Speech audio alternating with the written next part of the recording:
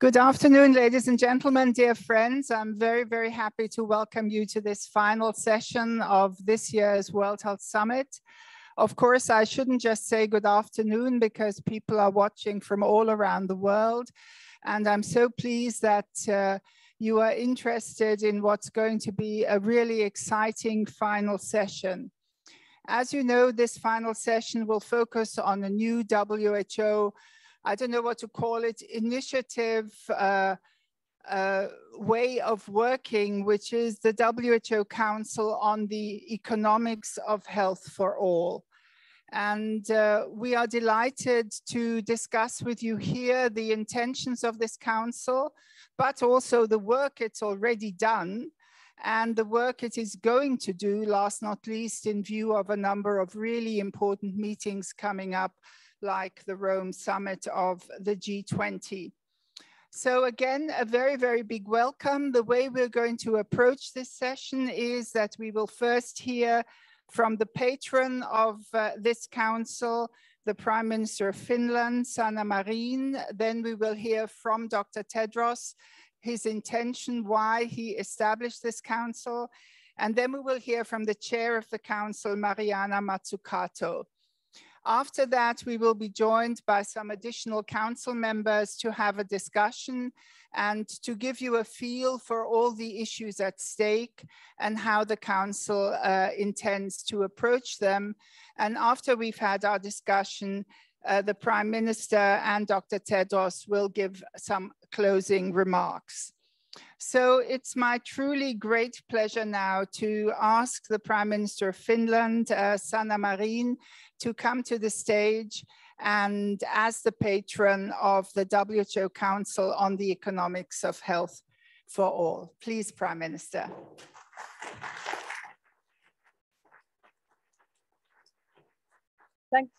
Thank you so much, Director General Dr. Tedros, Professor Mazzucato, Professor Kickbush, dear participants, dear friends. I wish to congratulate the World Health Organization and Director General Tedros. The Council on Economic of Health for All was a missing piece and very much needed. As the patron of the Council, I would like to thank Professor Mazzucato and the members of the Council for your dedication, inspiration, and vision. The Council works at the intersection of economics and health. The COVID-19 pandemic has shown how health and economy are linked to each other. The dramatic consequences of the pandemic for individual households as well as economies have been profound. Many consequences are not even known yet. We now understand that health budgets are not only an expense. Health budgets are much more an investment that makes societies and economies stronger, more resilient, and more equal. We need to rethink our policies globally and locally. The question is how to make us collectively and as individuals, societies better prepared, how to become more resilient for future crises and threats. We need to act on several tracks simultaneously. We need to reform the global preparedness and response mechanisms. We need to make the World Health Organization stronger. We need to invest in national capacities and resilience. We need to ensure equitable access to essential countermeasures. We must work on several tracks in order to make a real leap forward. We need to improve what is already in place, but we also need new approaches. These include an international instrument, a new funding tool to support capacities for health security at national, regional, and global levels. Our view must be holistic on what needs to be done. A broader societal approach is called for. A good society and well-functioning economy needs investments in research, social protection, education, and health systems. Investing in gender equality and women's economic empowerment is very important.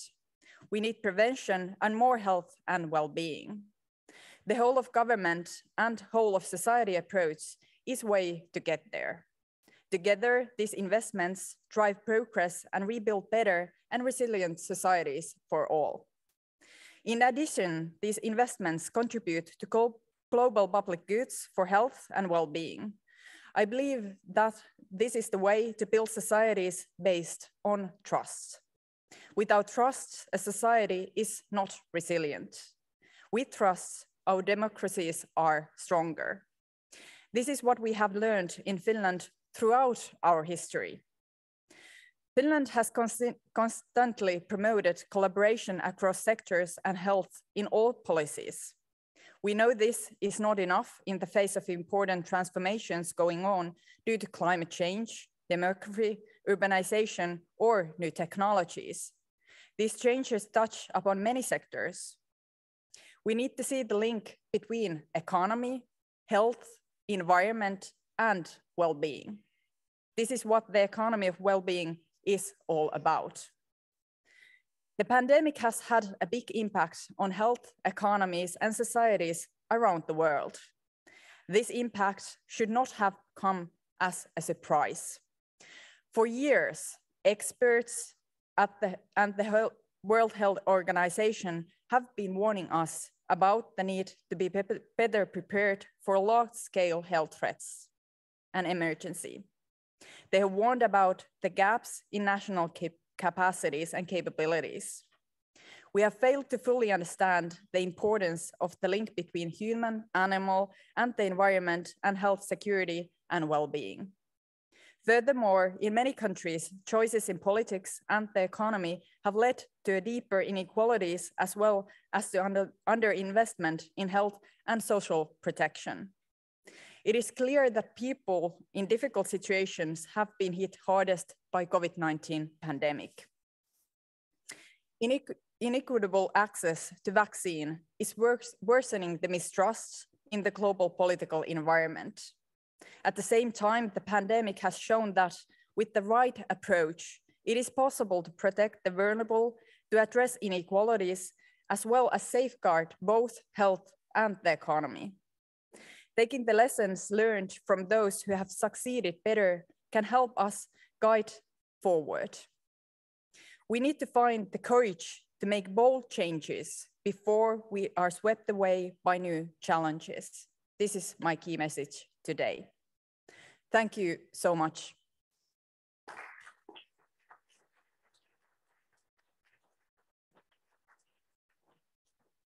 Thank you very much, Prime Minister. We could ask for no better patron for this Council on New Economic Thinking. Many of you know that Finland has been at the forefront of thinking about what it means to develop an economy of well-being. It has taken that agenda to the European Union.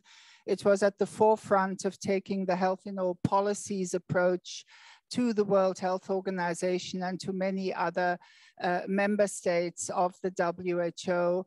So this innovation capacity of Finland, the willingness to think forward and move forward, and the fact that Finland has many, many strong women was a reason to approach the Prime Minister to be patron of this council, and we are delighted that she agreed. Thank you very much, and it's my pleasure to now ask Dr. Tedros to share with us why this council was established and what his hopes are that it will deliver. Please, Dr. Tedros.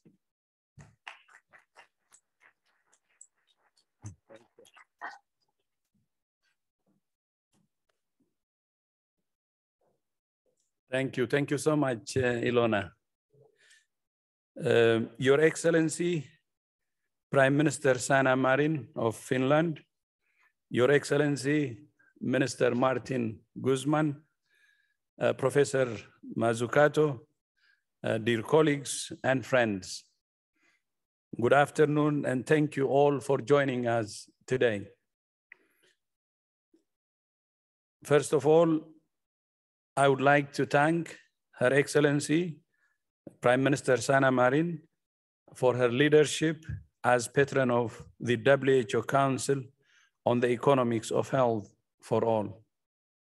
Kitos. And I would also like to acknowledge Ilona Kikbush, Vera Songwe, and Jayati Ghosh, who are all members of the council. We're very pleased to have assembled such a distinguished group of diverse experts from around the world. And my special thanks to Professor Mazzucato for agreeing to chair the council and for her leadership. Why have we created the Council on the Economics of Health for All? The answer goes back to the consultation, to the constitution of WHO written more than 70 years ago, which affirms that I quote, enjoyment of the highest attainable standard of health is one of the fundamental rights of every human being, end of quote. Since then, that affirmation has been reinforced by the commitment to health for all at the Almaty Declaration Conference of 1978, and most recently by the high-level political declaration on universal health coverage made at the UN General Assembly just 2 years ago. While progress towards these lofty goals has been made, it's not nearly sufficient. There remain unacceptable gaps within and between countries. The COVID-19 pandemic has thrown a harsh spotlight on these inequities.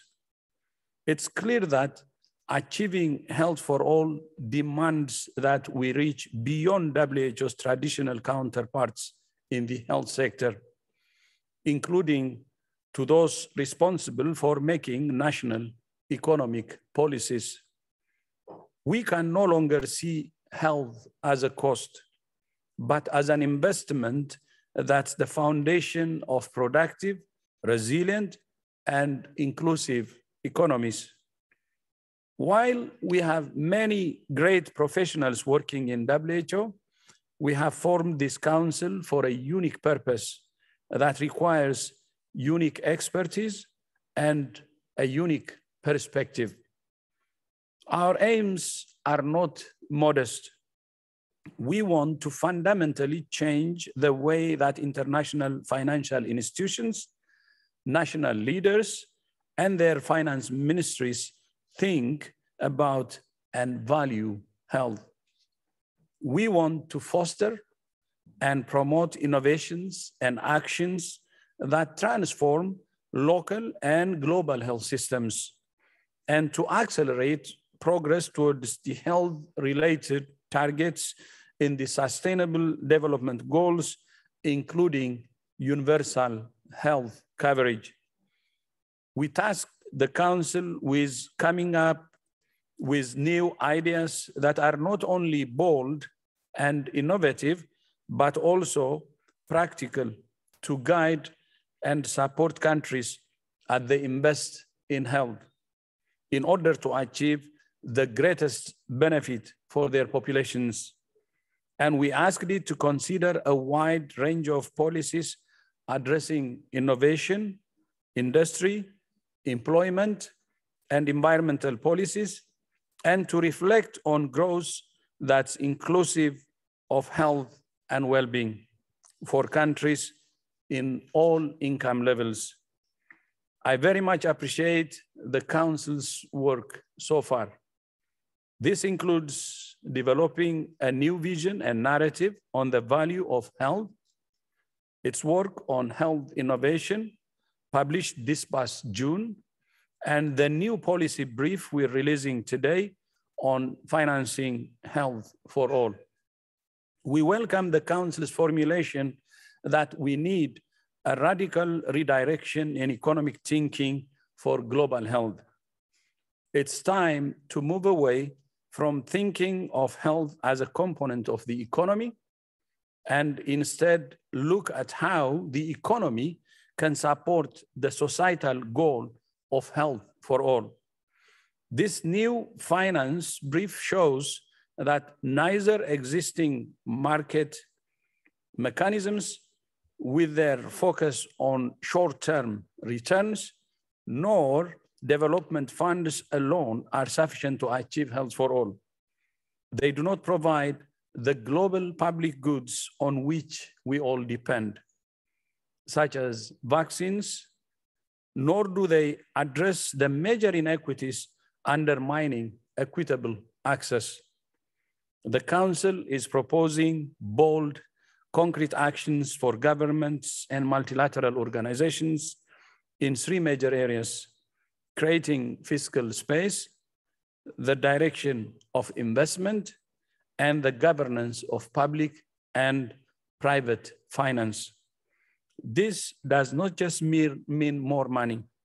It means making the better, smarter, and longer-term investments that are needed to achieve health for all. And as the Council itself says, more finance and better finance, meaning quantity and quality, better quantity and quality. Thank you again to our patron, the Prime Minister, for accepting to lead this council, which is the first of its kind in WHO. And I would also like to use this opportunity to thank Ilona. The idea of having a chief economist in WHO was proposed by her and her good friend, Alan Donley. So thank you so much for these crazy ideas. And in WHO then, based on their ideas, we started from having this council first and then move into the chief economist, which we will do ultimately. And also my thanks to Professor Mazzucato and all council members for their ongoing work.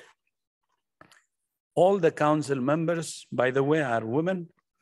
And I was with Mariana when people asked us why all women, and we both same time answered, why not? And nobody followed with any other question. So, I hope some men now are willing to join them as observers, still limited. The independent analysis and evidence they produce can inform the decision-making of both heads of state and ministers of finance as they strive to make the best policy choices for health. I really believe in this council, and I hope we will make progress and realize what the world promised, health for all, at the end of 1940s, more than 70 years ago. We should make it happen. It's time to act, because this pandemic has shown us how health is central.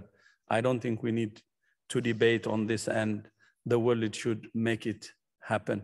So thank you so much again. And Ilona, back to you. Thank you.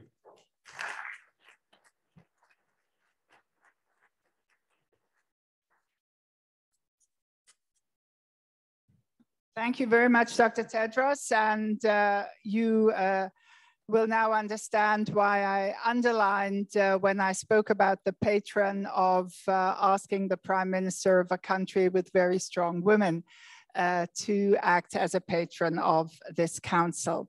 It is now my great pleasure to ask Professor Mariana Mazzucato, who is the chair of the council, to speak to us and give us further understanding of what the work of the council has been, what its narrative is, what it hopes to achieve. Finally, today I was able to meet Mariana in person because the pandemic has not allowed us to do so before, and that's been a wonderful experience. We've really been able to hug one another. And, but I do want to underline that you have a very special person speaking to you today. Mariana Mazzucato has, on many occasions when there have been rankings of economists, been ranked as one of the world's leading economists. She advises heads of state, she advises the G7, the G20, many other organizations. And we are incredibly proud that she agreed to chair this WHO Council, bring her experience, bring her creativity, and bring her knowledge to this enormous challenge of anchoring health in a totally new way in the context of the economies of states, but also in terms of the global economy and global public goods. So Mariana, the lectern is yours.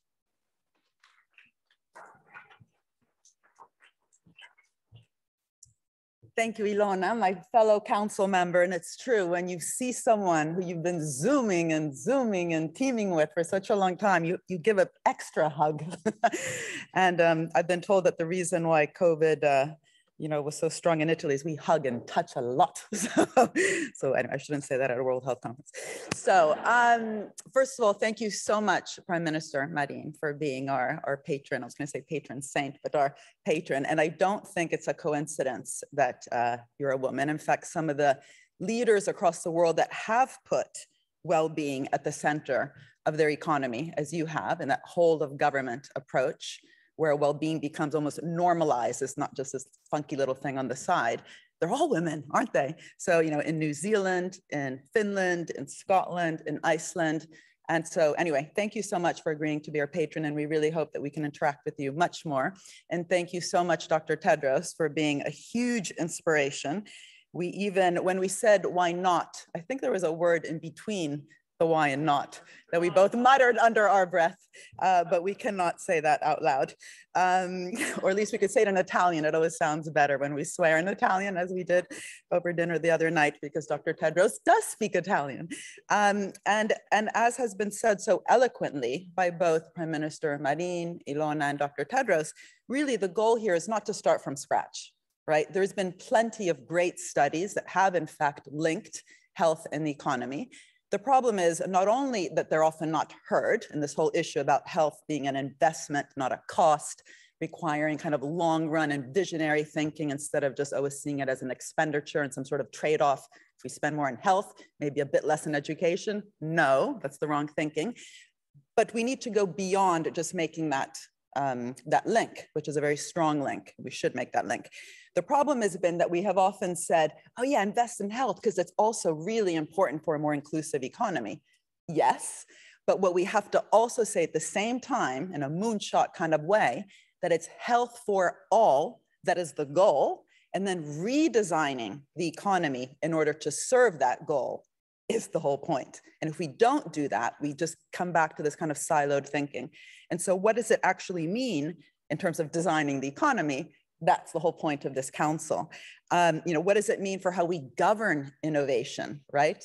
Governing innovation with common good metrics in terms of how to also really foster collective intelligence, which means being able to really design intellectual property rights in such a way that they help create value and not become a monopolistic kind of rent-seeking extraction of value tool.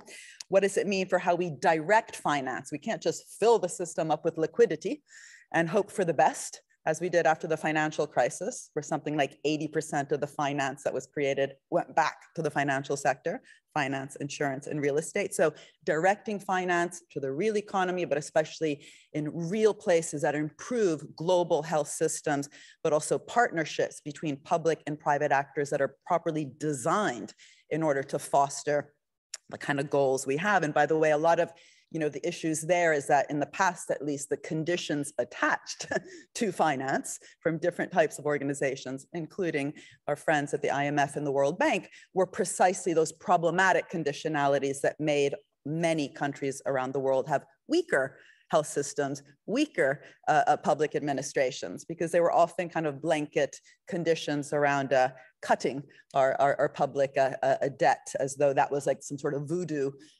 area, as opposed to really strengthening through public and private sector investment our real ability to structure our welfare state, but also our ability to govern and produce the things that we need in our economy. And so kind of revisiting that whole kind of Washington consensus conditionality is one of the things that we do in our new policy brief on finance that Dr. Tedros spoke about, which I'll get to in a minute. Another area, of course, that's really important if it's design the economy for the goal of health for all is what does it mean for outcomes-based budgeting and participatory budgeting, which is something quite interesting, often done, by the way, at the city level. There's something about cities that I think is really interesting because they're smaller places. And if you look globally at what mayors are doing around the world, they have an ability to experiment, right? That kind of experimentation, trial and error that we also require in terms of redesigning our economies. We're actually launching next week another council hosted by UN Habitat, my institute at UCL, and LSE Cities, bringing together mayors across the world to think together, what did it mean when you were on the front line of the COVID crisis in terms of new tools that were needed and how can we kind of scale up those lessons? What does it mean for procurement? Procurement is a huge chunk of government budgets. In the UK where I live, the whole innovation budget is 10 billion. And just the procurement budget of the Ministry of Transport is 40 billion. And across the board, Department of Health, Department of Education, Department of Defense, you start using procurement, so government as purchaser, to be really bold around public goals, including public health goals, and health being this cross-cutting well-being measure that we require to build a strong economy. And you've just massively increased your innovation budget, right? If it actually is about innovating and experimenting for important new social goals. And also another area that we could think about today where there's trillions being poured into the system, kind of too little, too late on the back of the COVID pandemic with recovery funds. What does it mean, for example, to have conditionalities linked to these grants and loans, recoveries and bailouts that really have important public goals at the center, and in this case, health for all goals at the center. By the way, on that, it's really interesting. Some countries have done this recently.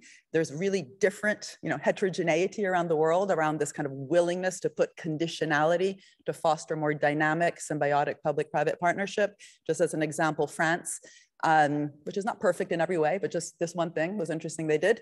They put some conditions attached to the loans, sorry, the bailout, the recovery loans that were given to Renault and Air France. They had to commit to reducing their carbon emissions in the next 5 years in order to get €1 out of the government. So there's something much wider there about saying, instead of, again, flooding the system with liquidity or just bailouts and loans to different sectors that might need help during a pandemic, what about, again, having measures around carbon reduction and a green transition and health for all at the center of that new social contract? And this is very much goes to the center of everything that we're doing in the council, because we always begin all our conversations by reminding ourselves that the economy and even the so-called market, which we all use that word a bit lazily, right? The market is not business. The market is an outcome, and the market outcomes are results of how we govern all the different institutions that create value in the economy,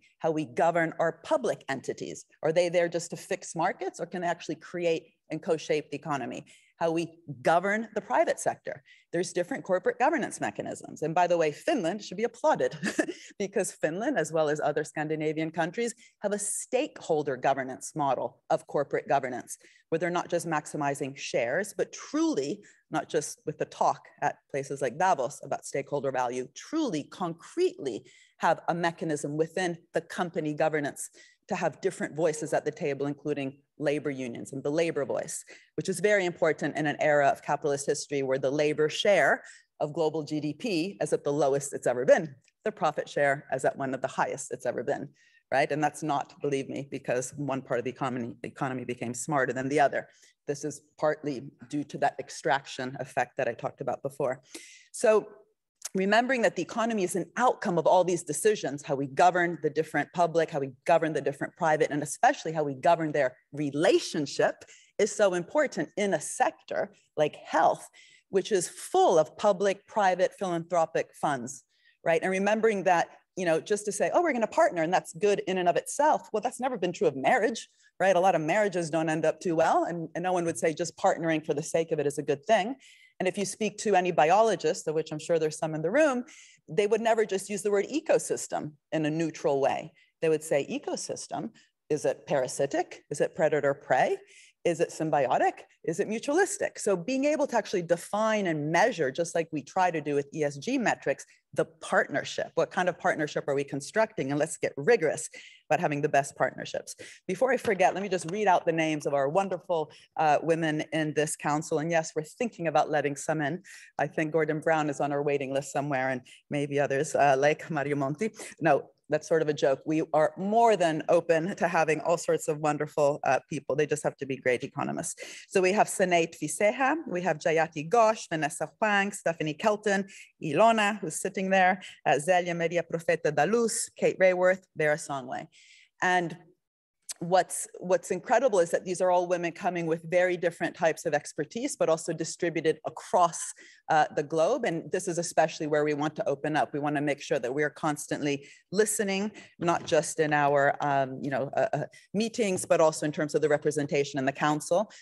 This is our first year, so we just began in May. We've written 2 briefs, one on innovating for the common good and one on financing the common good. And the really interesting thing is we're hoping that this first year is full of big ideas. And I think I'm almost done with my time, so I don't know how much, no, I'm good.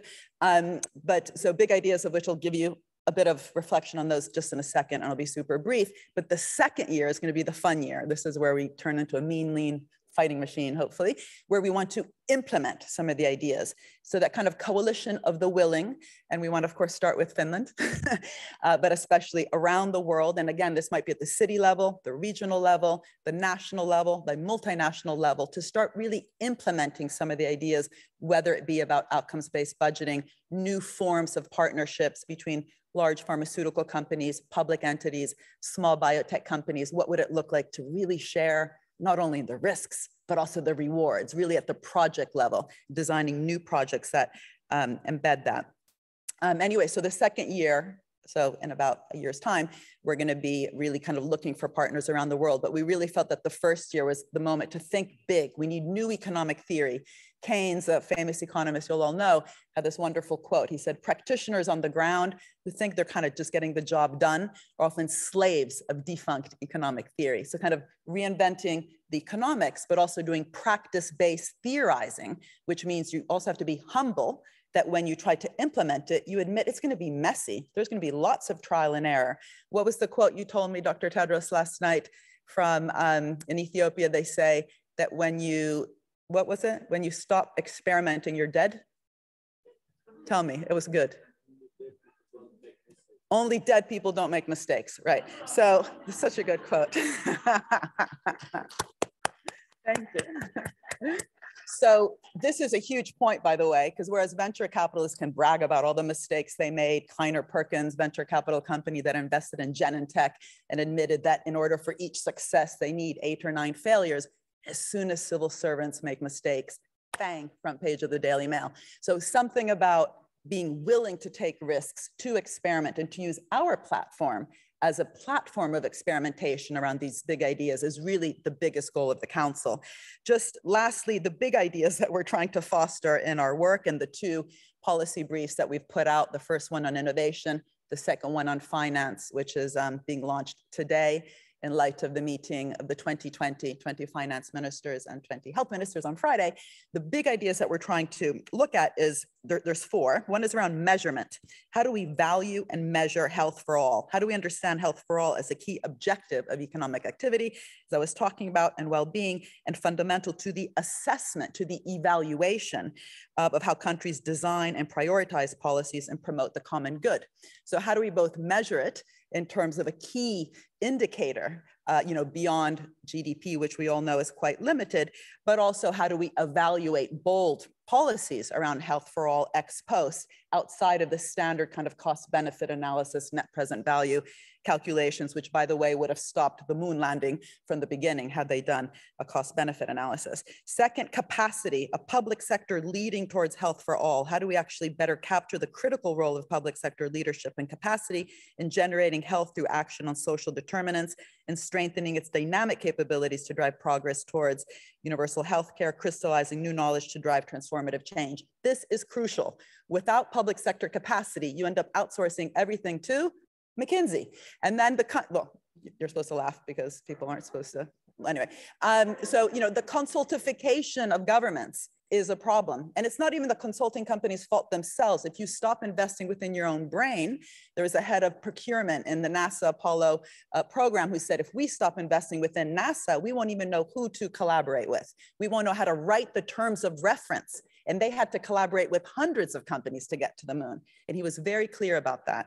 They also, by the way, in the moon landing had a no excess profits clause. Because it was a collective investment, they were clear they had to actually share and not turn it into a gambling casino. No comment on what's currently happening with some of the vaccines. Third, finance, investing in health for all. We have two dimensions. And again, please read our new brief that's just come out, which Tedros did a wonderful job in quickly summing up. There's two bits there. How do we finance literally with new types of finance and new types of bold conditionalities as opposed to old Washington consensus conditionalities that actually created weaker capacity on the ground, but also that issue of budgeting, actually creating a much stronger and wider fiscal space as opposed to giving into the myths about, oh, there's no money. And then of course, money comes out of the woodwork, whether it's to go to war or during a pandemic, but that's too little, too late if you've been under resourcing, under financing, under valuing our health systems. And then kind of condescendingly clap, you know, for essential workers without knowing how to value and resource that essential part of the economy. And lastly, this issue around innovation. How do we truly, you know, stop relying on, you know, kind of donor and philanthropy mentality and produce, innovate, do business in a better way at the core of how we create value. And that really means paying a lot of attention to, again, not saying patents are bad, patents are fine, but how have we been governing the patent system, intellectual property rights? If we have allowed patents to go too upstream, so we're patenting the tools for research, too wide, because they're often just used for strategic reasons, and too strong, hard to license, well, that's not exactly a productive entrepreneurship, that's unproductive entrepreneurship, as a famous economist, William Baumol, once argued. So I was gonna tell you all about our two briefs, but I have no time. They're on the website, and I'm sure we'll talk about it in our discussion. But can I just thank again, Dr. Tedros, for welcoming us, all these women, to your council, and we promise to open up to the other sex. And thank you so much, Prime Minister Marin, for your inspiration, especially how you lead and how you also lead globally with your fellow sisters around this point about putting well-being at the center of how we do capitalism as opposed to a peripheral toy. Thank you.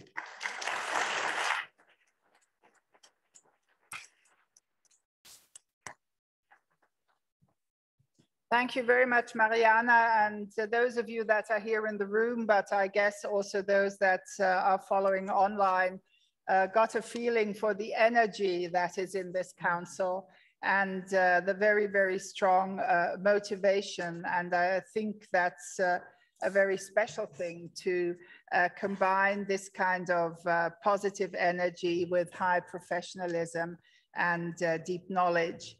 We're being joined now by two of our fellow commissioners, Vera Songwe. She is the United Nations Under Secretary General and Executive Secretary of the Economic Commission for Africa, and Jayati Ghosh, who is Professor of Economics at the University of Massachusetts Amherst. And we welcome you. Hello, and thank you for joining us here today. Sadly, we did want to include a man in this panel.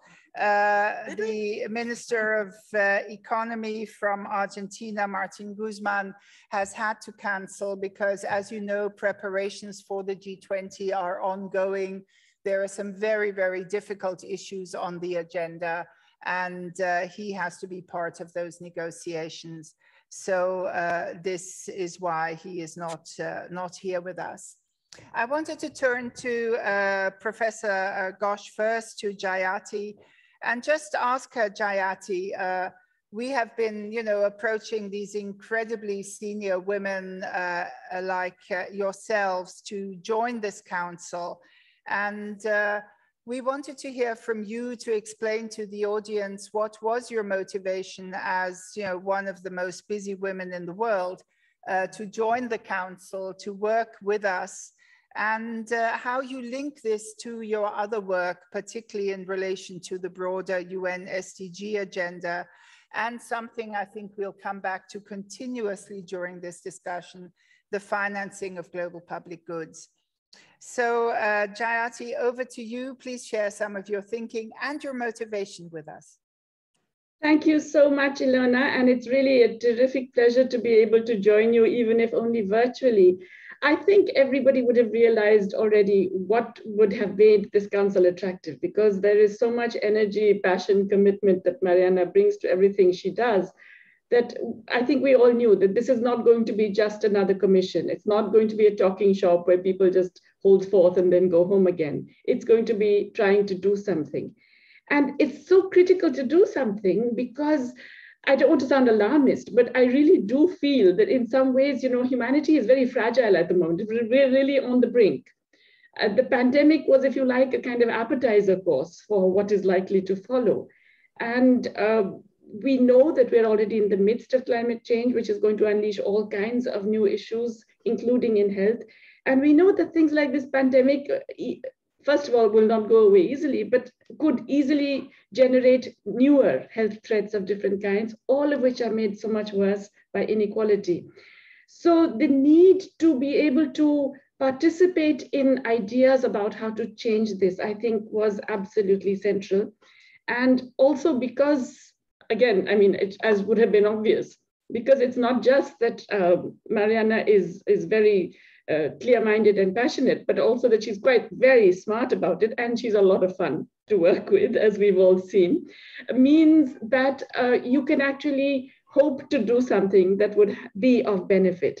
And I think particularly, there was this feeling that many of us had that, the pandemic is generating all these short-term knee-jerk responses among governments in both the North and the South in different ways. Some of it is conditioned by the global financial architecture. Some of it is conditioned by the way in which governments have begun to think over the past 2 decades. Some of it is determined by the way markets and the private sector responds as well. But as a result, many of these responses were actually going against a long-term vision. And it's very clear that these short-term knee-jerk responses are not just not going to solve the problem, but they will make things worse for us. So we must have a transformative vision, and we must link that transformative vision to what we're doing in the short term.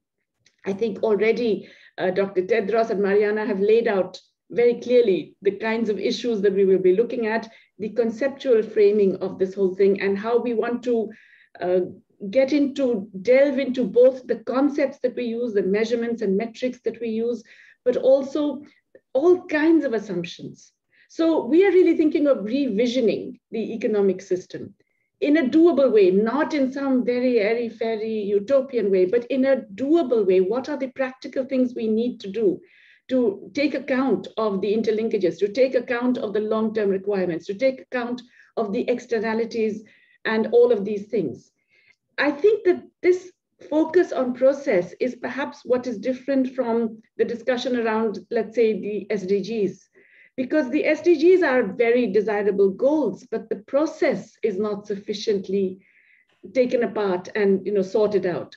So you can't have a goal to achieve a particular thing if your entire financial architecture is encouraging markets and private finance to do exactly the opposite. And that governments are then forced to respond to that in particular ways that encourage more of that. Similarly, you can't have less inequality if you continue to allow a regulatory regime that enables massive rent seeking, including through the patent system that Mariana talked about, and various other means. So I think this need to re-envision the economy, and as we keep saying in all our meetings, right, that we are thinking about health for all as the goal, and we're looking at all the building blocks of that to get there.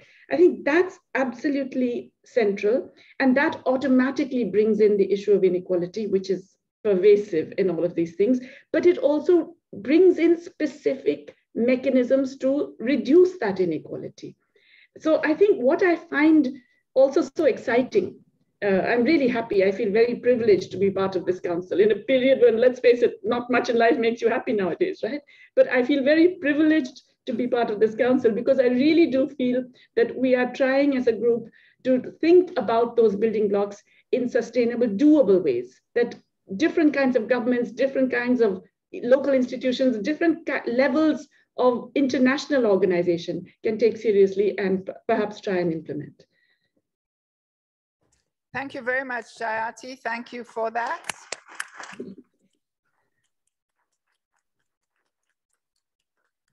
And without having been here, you've caught some of the spirit that's been in all the halls during this World Health Summit. That is, this feeling, it's time to do something. We want to move from the words, those great words that have also come from many multilateral organizations, from the G20s, the G7s of this world, to action. And we are trying, all of us, to sort of come together to define that action. But that action also needs to be rethought in terms of the process and in terms of that transformative vision. Now, I wonder if we have lost Vera. I don't see her on the monitor. Vera, are you there? Oh, we've lost her. I hope she can come back. Yes, there she is. Vera, wonderful. Welcome to our meeting. Vera, would... We've lost Vera. Shall we switch to Madame Janine? Sorry, can you hear me? Yes, we can hear you, Vera. Wonderful. And we see you now again. Thank you so much. Vera, we were hoping that you would outline to us, particularly with a view of your work at the Economic Commission for Africa, how the kind of thinking that is being developed in the Economic Council has relevance for your work, has relevance for Africa, the countries of the Global South, and particularly the issue that Mariana had mentioned in her presentation as well. What are the new ways that we need to move forward in working together between public and private sectors? And again, particularly in the countries of the Global South. Could you share some of that thinking with us, please? Thank you, Lorna. Thanks again for everybody who is participating in this Global World Health Summit. Of course, I think that Mariana has set up the stage very well. And the energy in the room, I take on JT's point. We would have all loved to be in the same room with Tedros and everybody, but like they say in French, ce n'est qu'une partie remise. We will certainly see each other soon and hopefully all together in one room. It's a pleasure to be here with you today. I think for Africa, what this crisis has done, it has done two things. And I think Mariana talked about the private sector, but also I think the need for some of the actions that are taken to be homegrown. And three things that we've done as a result of this crisis, and for which I think that this council is particularly important, and hopefully that everybody can read, not just our last note, but all the other two, because each one of them is building on the other, and I think makes the powerful points that we want to see in changing, I think, the discourse around, first of all, where health fits, not health as a tool, but health as an end to where we want to get to as a basic fundamental need. And if you look at that, then, particularly on the African continent, one of the things that the crisis has brought to the fore is the fact that Africa's health security was totally in the hands of our external partners. And so, 95% of our pharmaceutical products were imported. And so Africa had no sort of control over that. Secondly, when COVID hit, yes, COVAX came together and COVAX said, we're going to help the continent. But again, fully procuring all the vaccines from outside the continent. So not creating any jobs on the continent, not creating any reason for sort of the continent to be able to see, how we take hold of, taking care of our own health security. I think three things have since happened after that. Under the leadership of President Cyril Ramaphosa, we were able to create, first of all, the African Medical Supplies Platform. The key to markets is procurement, is that the buyer and the seller have a place where they meet and that markets can clear. And in Africa, we were not able to create these kinds of platforms where markets clear. Now with the African Medical Supplies Platform, we have created a pool procurement system that allows for markets to clear, where countries can come together, buyers from across the world can come together, put their goods on it, but also we can then highlight and showcase African products in the pharmaceutical sector. And secondly, we are now doing more. What we saw is that many of the Western pharmaceutical companies were not necessarily doing vaccines for the diseases that afflict the continent. And so we needed to make sure that we come back and take care of our own health security. And I think the whole conversation now around vaccine production for the continent is an important one. But one thing that we're saying is, and part of the work that this commission, I think, is very important for us, is to be able to send the message that Africa should not again be put to the side and saying, okay, yes, Africa, you produce vaccines for yourself. We need to be able to engage Africa in the global conversation. Because as COVID has shown us, if one of us is unvaccinated, all of us are still running a risk. And so essentially, Africa must fit in that global supply chain. In a very weird way, this comes at a good time because Africa has just passed the African Continental Free Trade Area Agreement. We're working to build supply chains on the continent. So in South Africa, we can produce the vaccines. In Rwanda, we can cap and fill. In Egypt, we can ensure that the logistics system works, and then we can send it out to the rest of the world. And I think that kind of private sector engagement in seeking a cure for and a solution for Africa's health crisis has been, I think, something that has emerged from this crisis as a particularly important discovery, I think, for the continent, but also not something that will also help us create jobs and ensure that the CFT and others work. But we have also been able to highlight, I think, some of the constraints that we maybe hitherto had not noticed. Export bans from the developed world when the crisis hit, I think are something that we must discuss as a global policy conversation. And, yes, we also have now from Tarman and Larry Summers and Ngozi, the health pandemic preparedness report that says we need to ensure that some things that we saw happen now don't happen again. And I think the first one is this kinds of export bans in times of crisis. We need to ensure that we don't put them in again. Thank you. Thank you very much, Vera.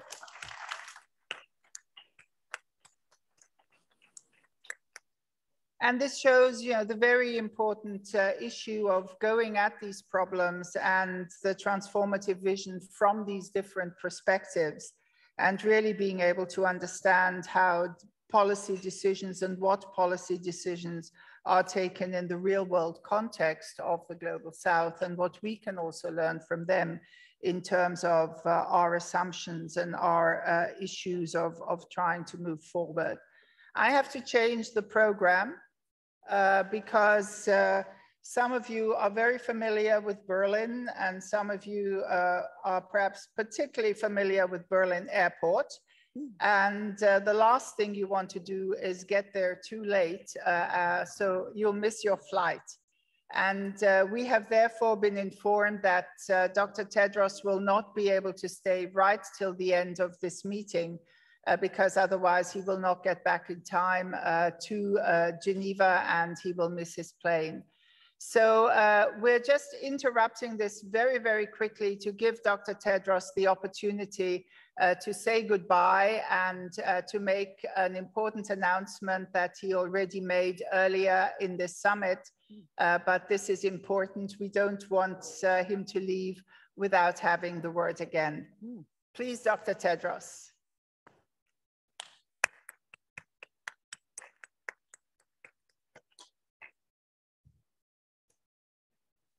I actually wanted to stay with you, but as you said, it's a bit risky also, I was told. Otherwise, I will miss the flight. But I feel also bad to leave while I'm enjoying the meeting, plus before Her Excellency, the Prime Minister. Just, I would like to say a few things. One, to just say how very important this platform is. Platform, in a sense, the World Health Summit. And it brings civil society, private sector, government, academia together. It's a special one. I have seen it growing for the last 13 years now. As you may know, I was a member of the founding steering committee. Of course, my appreciation to Detlef and Axel for this really great idea. And together with that, one thing I would like to say is next year we have decided to do it joint, WHO and World Health Summit, and hope to see you then, not like a hybrid like now. I hope it will be a full conference or a full summit. The other issue, the second issue I'd like to raise is about the whole forum. I mean, summit was really excellent. And thank you to all of you for your comments, very kind words for WHO about strengthening WHO. And that really gives us energy and inspiration. As Mariana said, WHO is not perfect, makes mistakes like any organization, but at the same time, the key is learning from mistakes and moving on. So thank you so much for the kind words, the support, the new ideas you have proposed, and we will implement the new ideas you proposed. Then on G20 is coming, maybe I'd like to say a couple of things. The main agenda now and our focus should be on ending this pandemic. The whole world is sick and tired. And we should, as one humanity, unite to end this pandemic and bring our lives and livelihoods back to normal. So our focus, if our focus should be on ending the pandemic, then there is one thing that the G20 can do: vaccinating the whole world. And there are targets we have already set for ourselves: 40% by the end of this year and 70% by middle of next year. I hope during this G20 summit, the G20 countries will own those targets and make sure that the 40% and 70% are achieved. And it's possible. It's in their hands. I mean, it's in the world's hands to make it happen. There is no excuse at all. We have done all the analysis, including the production capacity and so on, is enough to vaccinate 40% by the end of this year. So I hope they will take that seriously. The second is, which is a bit disappointing, and I will tell you why. A high-level panel, different panels proposed a health threats financing board. This is for the next, to prevent anything like this from happening and to have a solid, sustainable financing for global health. But I see problems now and serious differences between G20 countries. I understand there is trust deficit, but for the sake of humanity, the G20 should come together to make this excellent idea happen. Health threats financing board has no political intentions as far as I understand. I have discussed this since its inception with experts. I think some of them are here like Victor, and of course, Vera is also a member of that committee and others.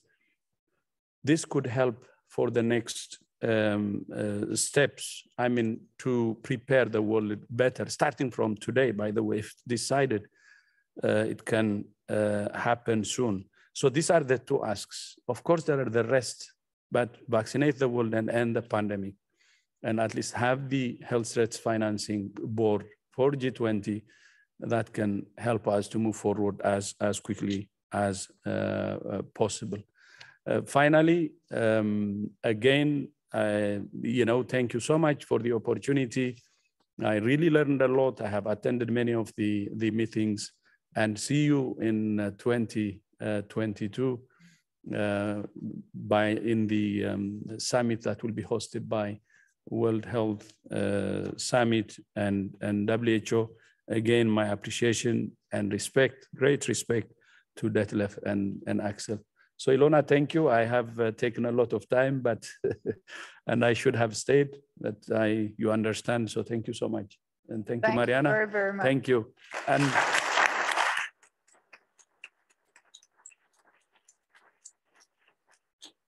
thank you very much, Dr. Tedros. Thank you. We hope really that you catch your flight. And I might say, I nearly didn't the other day. But I'd also like to say one thing on behalf of the organizers, and some of you might know that I'm co-chair of the World Health Summit Council, is that it is absolutely extraordinary to have the Director General of the World Health Organization join this summit for its totality. Dr. Tedros was here for the opening for a range of the sessions and launches at this meeting, and he has been with us for this council, particularly because it is something that is so close to his heart and where he has very, very high expectations. So I think we owe him a very, very big thank you for that. So I'd like to go back to our discussions, and maybe I do turn to Vera, because the Director General has highlighted the proposal at the G20 for a Global Health Threats Finance Board. And I wonder, Vera, could you say a bit more about that for our audience? What is the intention of such a board? What would such a board add to the mechanisms we already have? How would it improve finance?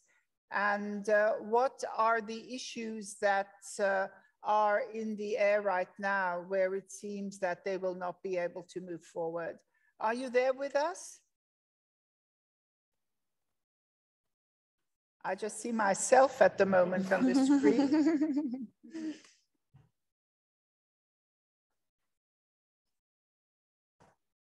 I see Jayati. Vera, can you come back to us?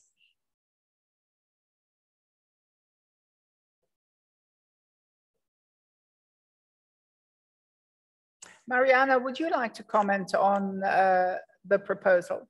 On that, well, Victor should. Victor, please. On that particular, I mean, I'll just say one thing, that the whole point of our recent brief that again was launched today was to say precisely that we need to structure the finance in particular ways. So maybe a very important point that hasn't been made strong enough is on how such a board would have to go beyond the status quo precisely in terms of the governance of the finance. And I don't know, I'm going to say something a bit provocative. Maybe I shouldn't say it, but it might be that this lack of trust by some countries, which is then causing a stalemate in the G20, is precisely because of these problematic structures in the past. Again, we label it in a lazy way, but we sort of know what we're talking about when we say the Washington consensus type institutions that were serving particular countries that some felt that they weren't necessarily benefiting from that. So I think maybe this is a moment to both warn that if we don't, implement this G20 proposal, it'll be a disaster for humanity, and the history books will write about it as a massive failure, but also a wake-up call that we need to talk about it, hang our dirty laundry out a bit more explicitly, that, the point this time around can't be just to increase the amount of finance, but we need to govern this for the common good in such a way that we haven't in the past. Jayati, could you perhaps comment? It's been a theme that has been so central to the summit over the last 2 days, where so many people have been saying we need to move away from a charity model of global health. We need to move towards new financing mechanisms. To some extent, it's something one has heard at regular intervals. Why do you think it is so difficult to move out of this mind frame of the charity model? We're even seeing now with COVAX, where there was originally a different intention of sharing, that it is also more or less being pushed back into the charity model. What needs to be changed? What could the council contribute to changing from such a charity model to a global public goods model? This is such a tough issue, precisely because the reason that there's a fallback, if you like, to the charity model is because of, in a sense, the lack of trust that comes from the unwillingness of, let's face it, not even G20, but G7 governments to actually ensure that if you do provide finance for these global public goods or to prevent global public bads, that the conditionalities will not be actually directed against people, but they will be directed in ways that enable the public good. And I think that's absolutely critical. And it's a point that we make over and over again in the brief, that it's not just the quantity of finance, it is the quality of it. It's how it is regulated, it's how it's governed, it's the conditions under which it's provided. And it is what the private sector is not just encouraged and incentivized to do, but also the kinds of things that it's told it should not do and cannot do, if it is going to be part of that collective effort. I think there is a genuine concern among many countries that another global financing facility will once again be in the control of the great powers, who will do that who will use that power to benefit their own private corporations. I mean, let me just put it very frankly. And that concern has to be met with very clear provisions in any financing facility that don't just say, well, you know, we are all going to donate this much or give this much, etc., but that actually see this as a global requirement, which is being met with a global response in a way that is designed to make the private sector also conform to the public need and the public requirements. On the issue of the charity model, there is also, again, I'm being a bit frank here, but you know, there are concerns with the fact that a lot of the philanthropy has become disproportionately powerful in the global health architecture.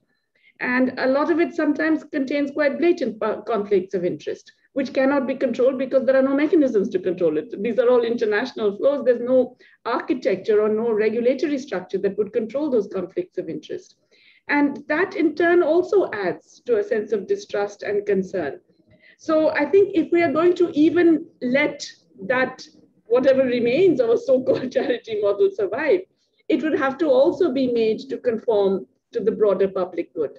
A lot of it is too much dependent on the whims and interests of particular funders, which is not, I mean, of course, it's not desirable overall, but it's not very productive in terms of generating the outcomes that are desired and required.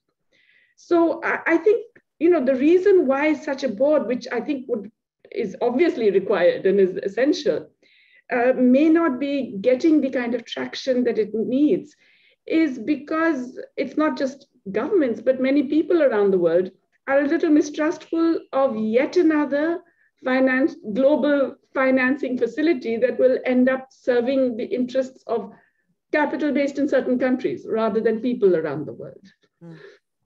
Thank you, Jayati. And now that we have Vera back with us, Vera, we'd like to ask you, you've been involved in the thinking around this G20 proposal around a Global Health Finance Board, Global Health Threats Board. Could you share with us some of the key elements of that so that our audience understands it and the view from Africa on such a board, and what is actually holding up moving forward in the G20 in relation to such a board? Could you share your thinking, please? And to unmute myself. Yes, no, thank you.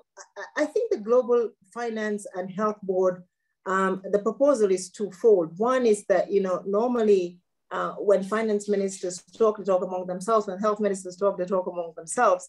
And we're now beginning to see, you know, the importance of both of these bodies being able to talk together and come up with some solutions for how we solve this crisis. Because we will and will only need to have a collective solution to this crisis.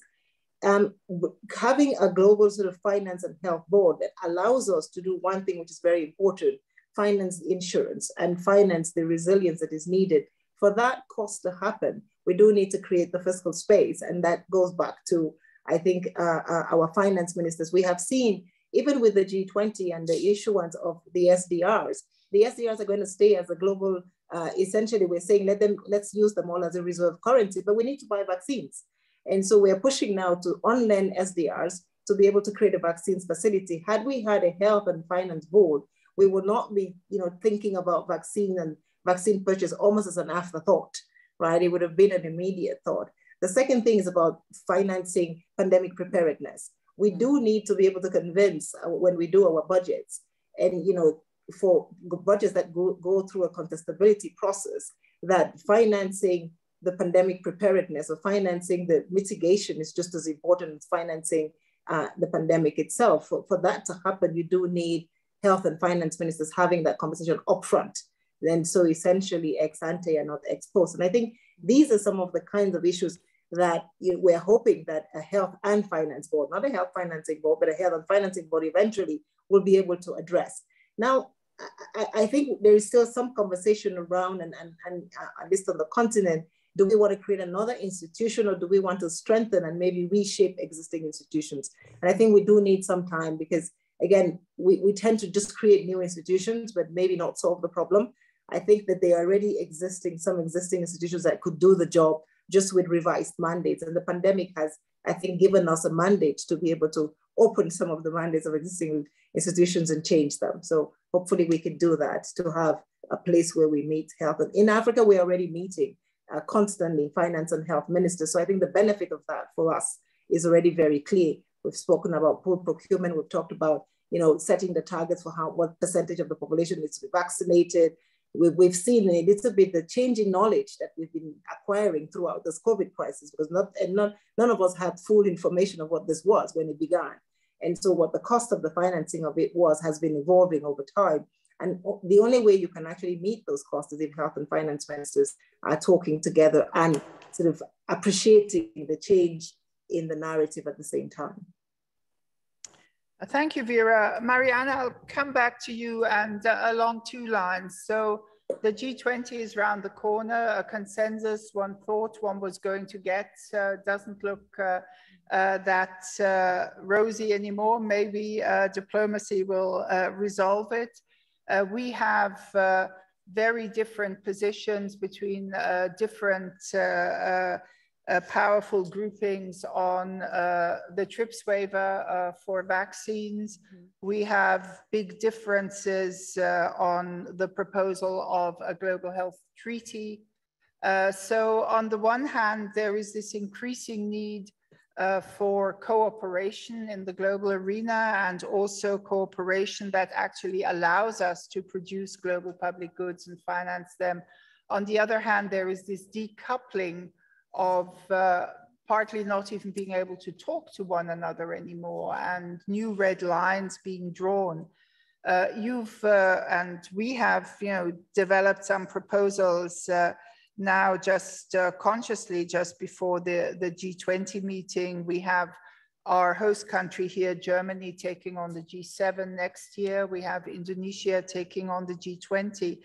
I guess what I'm trying to lead to, how do you think also from the Council, we should be maneuvering this element between economics and finance and the transformative vision we've set, and the really hardcore geopolitical issues that are out there right now, and that seem to make global cooperation more difficult than ever before? Great question, big question. I think what's interesting is if you think back to 2015, it was a very, very different moment. If we were, speaking today, and it was then, we would be talking about, we would be congratulating the world and all these amazing things that were happening, from the Sustainable Development Goals having been agreed by basically every single country, the COP in Paris having happened, and again, being very bold, and also the changes that began since then around actually re-steering finance and having things like the Finance Stability Board being set up precisely to make sure we don't get into another financial crisis. By the way, that hasn't worked. As I mentioned, we have managed to still financialize our economy to a large extent. So, but still back then it was very positive. There was an optimistic moment. It was also a moment, I was reflecting last night with Dr. Tedros, that you could almost argue was a moment of convergence in the global conversation. So why now this divergence? And I think it's personally, and I'm not a political scientist, but I do think there's something about, putting too much emphasis on the geopolitical. There's also something, strongly economic, that it's simply not true that everyone is getting better, that everyone is profiting and benefiting from, the powers of digitalization, or even the green transition, a really, really important area on the table. If you don't have a just transition, and this is something that, of course, the global trade unions are fighting for, then many people are left behind. And just think of the digital divide during COVID-19. I've got 4 kids. They all still had access to their, human right to education, but so many kids globally during the lockdown did not have access to their human right to education because of the digital divide. So until we solve these structural problems of inequality, which, are at every level, I see it in the city. I see it in London on the back of austerity. This huge wave of knife crime right now that we're having is on the back of inequality, and certain people benefiting and some not from the best that the 21st century can offer us. So this moment around the wake-up call of COVID-19, but also the IPCC report that this summer told us, we gotta hurry up. You know, it is becoming irreversible, climate change. And then this G20 agreement that hopefully, Victor, you and the team will diplomatically steer into place. These are moments to really reflect on what the actual tensions are. And it's too easy to blame, you know, 5 countries that are going to become bottlenecks to the system. Why is that? Why is there this discord? And by the way, in terms of this kind of convergence, divergence, it's increasingly at the postcode level. It's not really anymore kind of global South and the North. You know, at the New York metropolitan area is increasingly divergent. Again, the London metropolitan area, divergent. So this inequality literally at the postcode level is the way that also inequality is exhibiting itself. And so who's winning? You know, who owns what and why? You know, think of what's happening with big tech, you know, which has again made billions, not trillions during the COVID pandemic. That's due to a lack of regulation. And you know, regulation of a system, which by the way, like with health, was publicly financed. What would Google be without its algorithm? It was NSF funded. What would, you know, any of these companies be without the internet? It was publicly financed. What would Uber be without GPS? Publicly financed. We thought that just financing technology, you know, and then kind of hoping for the best was gonna, you know, do great. Instead, we know we need to govern the production, the innovation, and the system for the common good. And this is incredibly important with health. You know, it was a point I was making before. And of course, the vaccines themselves are not the mission. The mission is to globally vaccinate everyone, as Dr. Tedros has been saying. And so really making sure that, you know, at the G20, the moment is, you know, what is the mission? If we want to globally vaccinate everyone and get prepared for the next pandemic, which unfortunately, if you read the science, is going to happen as the permafrost melts and all these viruses come out. It's not my expertise, but it is quite scary when you read that literature. What does it mean for learning the massive mistakes we've made in terms of not having capacity globally, and in the global South then having to rely on charity because we just forgot to implement industrial strategies which would allow distributed capacity to manufacture and you know, Vera's point. So I'm just hoping that the wake-up call sticks. And if it doesn't, you know, again, the history books are gonna write about this as a massive failure of humanity. And this is what the council's trying to do, just to be a pain in the ass in the system and to put out these briefings at critical moments, G7, G20, COP26, the IMF and World Bank meetings, but also then humbly trying to implement these changes on the ground and create sort of a coalition of the willing. And we have to remain optimists, otherwise, what's the point? Thank you, Jayashi. Let me turn to you. We'd hoped, as you know, to have Minister Guzman here with us to sort of look into the mind of a finance minister. We can't do that now. But since you have dealings with these kind of people, I wanted to ask you, what is it that really convinces them? You know, frequently in the health community that I belong to, there is this feeling, oh, if we only get our figures right, you know, we're going to tell these finance ministers, if you invest in health, you know, then this is really going to be great. You're going to make these savings. It's all going to work out kind of thing. And in the non-communicable disease area, in the infectious disease area, in all kinds of, you know, building health systems area, this argument has been put forward, but it hasn't really landed. So what is it that would make a new transformative kind of economic model land with ministers of finance and probably ministers of the economy? You know, there's a mix there depending how countries divide their responsibilities.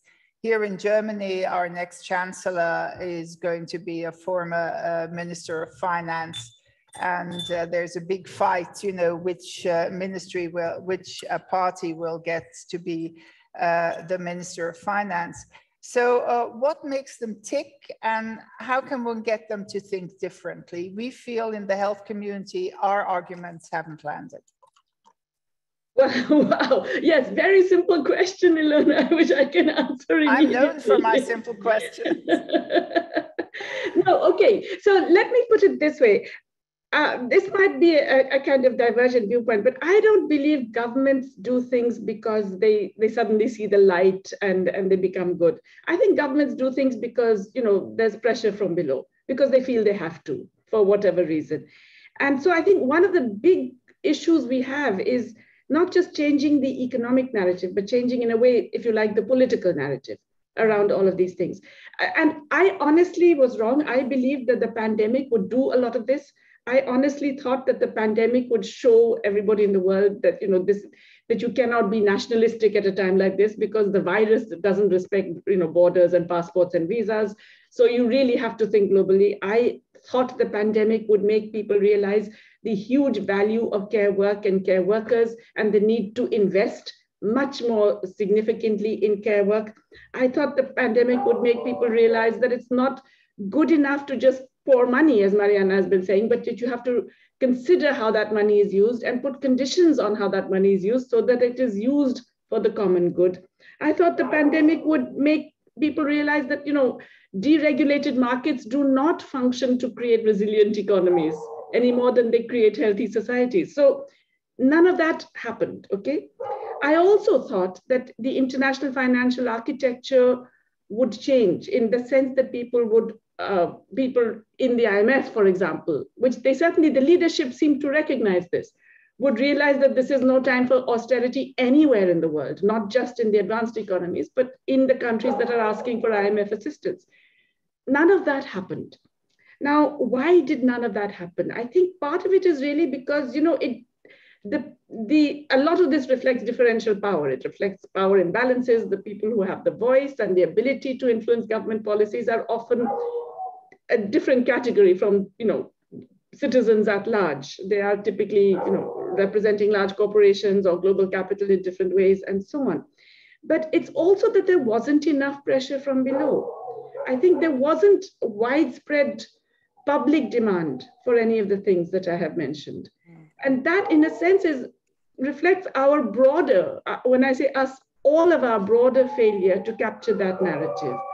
So I think we have to think beyond just convincing governments. We have to think about convincing people that you cannot allow your government to do this, because that's the only way in which we would actually get that kind of change. Having said that, it's also very urgent, because these are not problems that even in the medium term, these are things that are out to get us right now, right? I mean, Mariana mentioned disease, but I don't know how many of the cities, the coastal cities of subcontinental India will be submerged. I mean, the kinds of diseases we are getting just because of climate change already, and the changing nature of the pests that are impacting agriculture and therefore food and nutrition. All of that is already happening to us in the developing world. So we can't wait around for this. And yet we know that what we are asking is a big ask, because the political forces against it are strong. So we need to mobilize a much larger coalition to actually get those things done. So final short answer, how do we do it? We can't do it by hanging on to our own little selves. We have to build coalitions. We have to work with people we don't like otherwise. We have to get in with groups, even on single point agendas, if that agenda is something we approve of. So basically, we have to get out of our own comfortable shells and be willing to go out there and work with all kinds of people, get our hands dirty. I don't know if we're allowed to use hands anymore, but whatever it is in this. Thank you, Jayati and Vera. We're sort of coming close to the end of this session, and I'd like to first turn to Mariana and say, get our hands dirty. You said, you know, next phase of the commission, get things done, bring change about. Can you give the audience a bit of an idea of the kind of things you would think going forward? Sure. Well, our next brief is actually on value. And I think it'll be so the first one was on innovation for the common good, second, financing and restructuring the finance. So you just don't, you know, fill the system again with money thinking it's going to help without restructuring it. And the third will be, how do we actually value care work, but also, you know, the big debate about beyond GDP, how do we actually really start implementing better metrics, but also at the corporate level, you know, there's a lot of discussions out there in terms of ESG, what is a And we know there's a lot of greenwashing around that. How do we avoid the health washing if we start implementing things like ESGs around health? And I was just speaking to Samia, who's co-running the Science Council about that. That might be actually a really interesting way for us to collaborate, because that's also something ahead. We'd like the Science Council that has also just been set up in the Economics Council to work hand in hand. So in terms of implementation, I think the really important thing will be, first of all, to make sure it's geographically spread, that we're not just playing with the usual suspects like Finland, as much as the idea really is to learn from each other. And often these are not necessarily, as I said, national. These are sometimes like organizational at the project level. You know, I keep saying with these 6 different vaccines, the projects, the level of collaboration and design, for example, around agreements, around knowledge sharing, we're actually very, very different between them. What can we learn from these differences? And so going beyond the ideology of government, the state, and just, you know, using something like the vaccine and saying, no, let's get our hands dirty at the project level so we can start designing projects to be more symbiotic, mutualistic, with common good kind of metrics at the center. So I think that really is something we want to do, because you can learn a lot from local projects, but the idea would be to scale them up and then scale them up so we start normalizing those lessons. I mentioned procurement before. You know, in many developing parts of the world, the idea that you don't have enough money, well, let's start actually restructuring also the existing money to be really, again, outcomes oriented instead of just handouts to different sectors. The life sciences sector, by the way, is in many parts of the advanced world a sector that receives lots of subsidies and guarantees and, again, investment from government. What does it mean not to focus on sectors, but look at health outcomes as an intersectoral approach? This is what we mean by that mission-oriented approach that I mentioned before. So I think we want to, again, start doing that in terms of bringing the council's ideas to the table in different parts of the world, and then learn and start scaling up those lessons. So start small, but then scale up for how we actually can redesign the economy to be outcomes oriented. Thank you, Mariana. And for all of you, we are already thinking together with Dr. Tedros and the World Health Summit how the agendas, where we've only, you know, really been able to tip at them, will get much more space at next year's World Health Summit, that we can present them, discuss them, dig into depth. I also want to say I'm well aware that some participants have written actually quite long commentaries on our discussions. We will use them, we will pass them on. So thank you for spending that time and taking that, that effort. But we see that around the economy, that around the interface between innovation, industry, and the public sector, between financing global public goods and development aid, etc. There is so much that needs to be clarified, so much that we need to take forward, and hopefully can inject into the G7 and G20 discussions. And that if the member states of WHO agree to move forward with a pandemic treaty, will also be part of those negotiations for the financial responsibilities. So this is just a taster. We really hope you go to the website of the Council and that you read the briefs and the materials. But I also want to say, take the time to look at the CVs of the extraordinary women economists in this council, read their work. It is really absolutely extraordinary what can be learned from that, and might open some new vistas for you already now. And it's my great pleasure to ask Her Excellency the Prime Minister to give some concluding comments. Please, Prime Minister.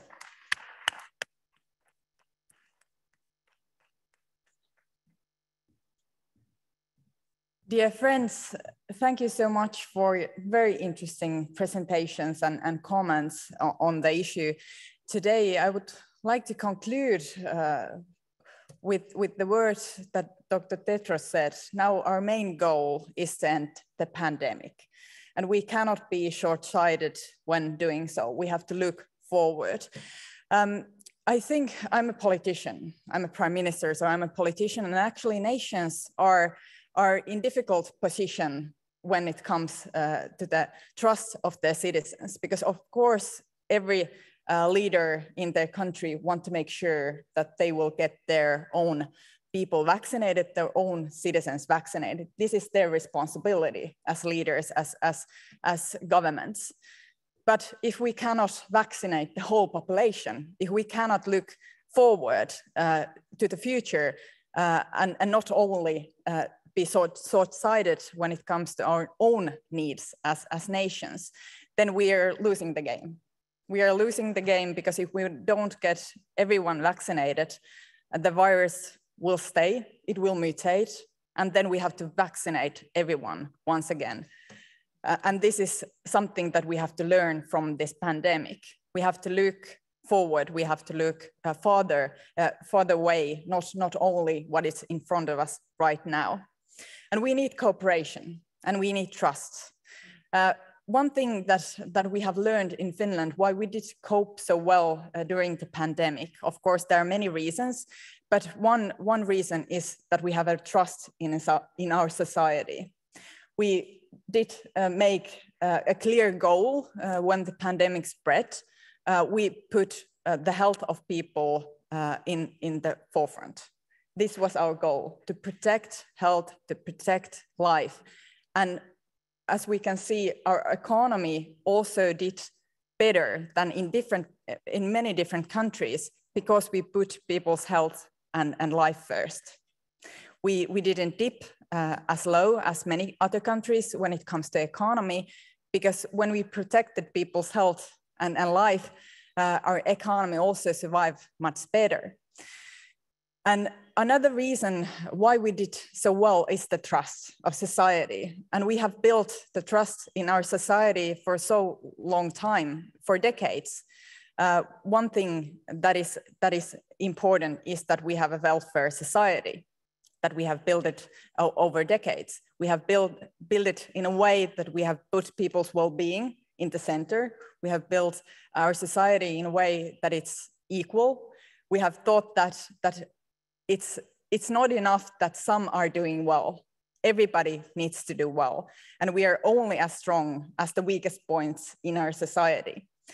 And this is something that builds trust in Finland and also other Nordic countries. And also the thing that was mentioned in this discussion was to cooperate with people that you don't see eye to eye, that you think differently. It's very important to trying to find compromises and consensus also with people that thinks differently. This is also something that builds trust.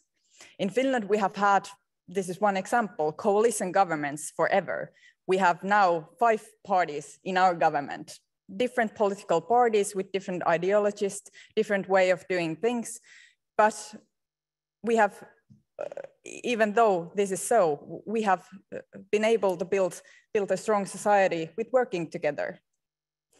And this is something that Finland is known for, working together with people that think differently. I think the things that we have to learn from this pandemic is to cooperate, is to build well-being, put people's health and well-being first, trying to build our societies in a way that are more equal. And this is also something that will benefit the economy.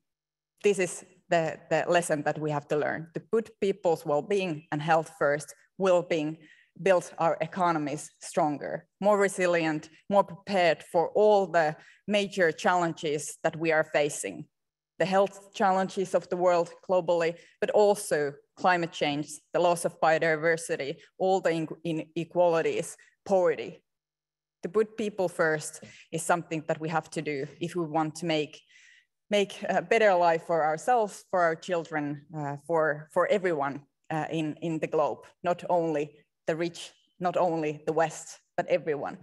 And now we have to fight this pandemic to make sure that everybody will get vaccinated, because if we don't do that, we are all worse off. This is my closing words. Thank you so much for the interesting discussion, for your presentations, and we are fighting this pandemic together, and we will make sure that we will learn from our mistakes that we have made during this crisis, and we will do better next time. Thank you.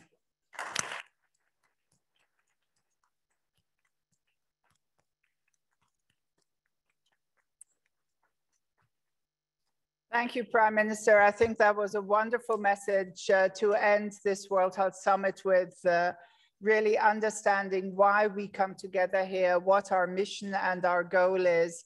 We thank you very much for those words, for the focus on equity, the focus on working together, and something that has come up continuously in our discussions. How do we establish trust in our societies? And where the governance is very much linked to the well-being and the moving forward together.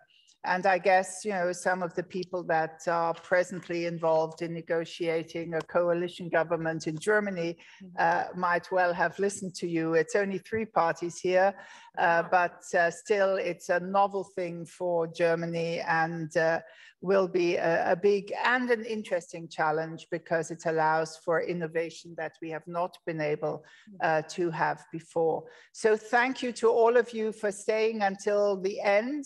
I think it was well worth it. You heard excellent presentations from, I hope, our council. I hope you benefited. And I think we had wonderful input from our patron and from Dr. Tedros. Thank you very much again. Have a good trip home. Bye-bye. Thank you.